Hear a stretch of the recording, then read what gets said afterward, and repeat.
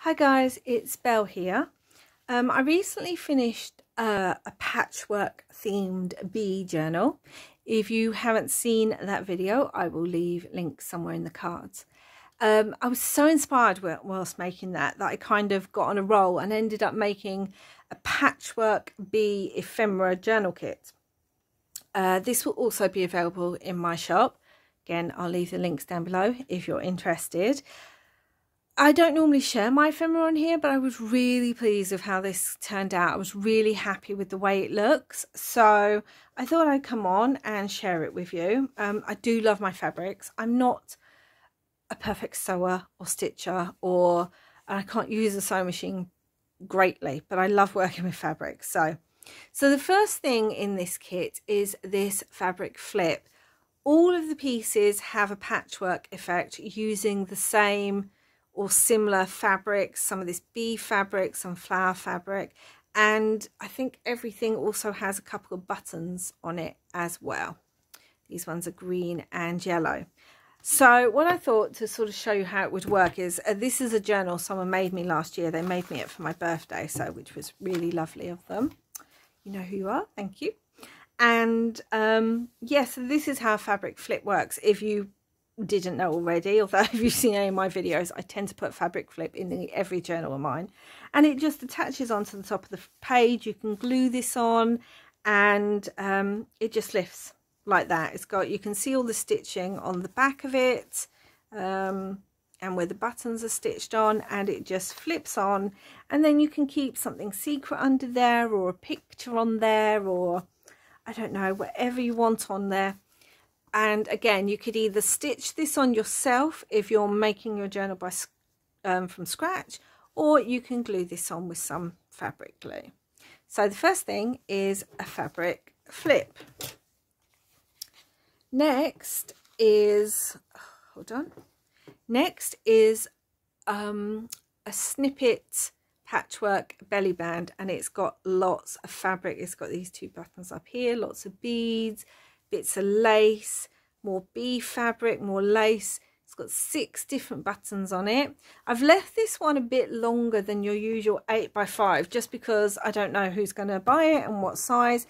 This can be trimmed. I've left enough room at the bottom here that it could be cut easily and then glued, and that would go on a page like that, and then you would stick a journaling card or something underneath.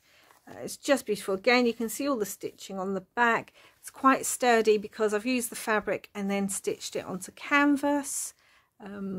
So yeah, it's sort of a fake patchworky, my version of patchwork. And then you've got two,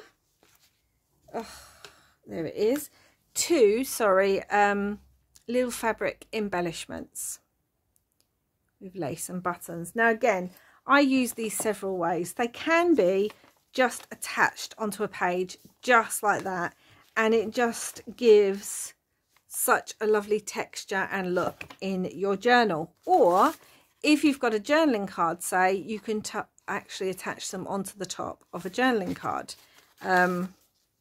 which I have done before, or on top of a tag, but I just really like them on a page. And I've done the buttons slightly different colours, so you get 2 of those. So that's a fabric flip, a snippet belly band, 2 little side ephemera pieces. Then there is an altered fabric paper clip, again with lace and bee and buttons. And again, this just, let me find another page so I can do this one on. Oh my gosh, all these pages. Here we go. So it just fits on like that. And again, it just gives such a beautiful look to a page. And then you could tuck something under that way. Tuck something under there. Or on the other side, you could tuck something under there. So either way. But yeah. Little fabric embellishment, paper clip. Then we've got 2 tags. Now the first one is a large tag. It's got a cross stitch bee on there that I've done. not my design, but one that I've stitched. Again, completely patchwork, stitched onto fabric, then it's backed onto thin card with some of my handmade yellow hand-dyed paper, and it's got some seam binding up the top and a little eyelet just there. And that's a really good size journaling card. To give you an idea, that's sort of the size it is on a page, an 8.5 inch page. So it's a really good size journaling card, lots of space to write on the back. And then I made a smaller journaling card. This one backed onto a white tag, and it's smaller. I didn't want to do the whole thing. I wanted to get the white around the edge. You could ink around this. I've left it clear without inking for whoever buys this. Some more buttons, some more B. Again, backed with my hand-dyed yellow fabric and seam binding up there with another eyelet. And then finally is a large journaling card. I love journaling cards in my journal. I love making them for journals, and I love using them in my own journals. Just gives you so much space to write.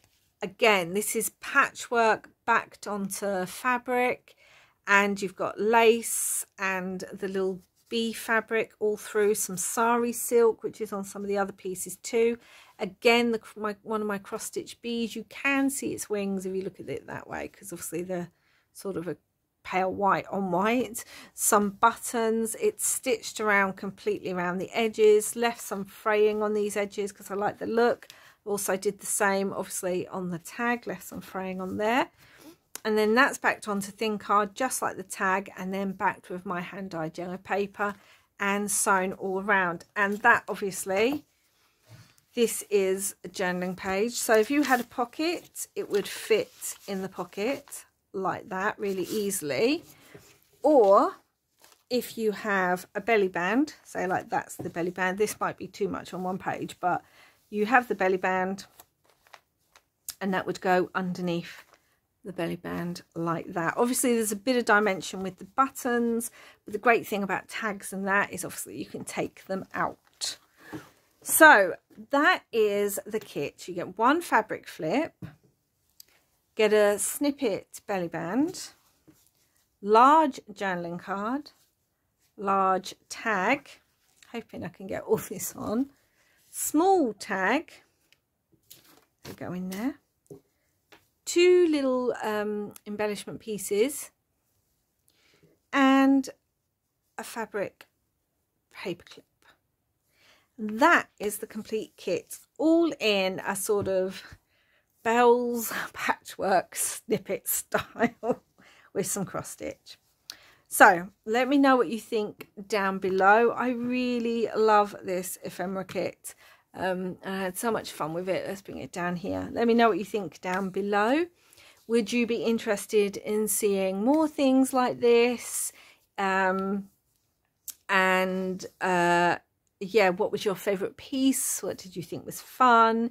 Do you use fabric flips in your journals? Because I know not everyone does. I have heard people say, what's the point of a fabric flip? But as someone who loves fabric, if I can get as much fabric as possible into my journal in one way or another, I'm going to do it. And I love fabric flips, can give you that little surprise element, and it gives you a little secretive element in your journal too.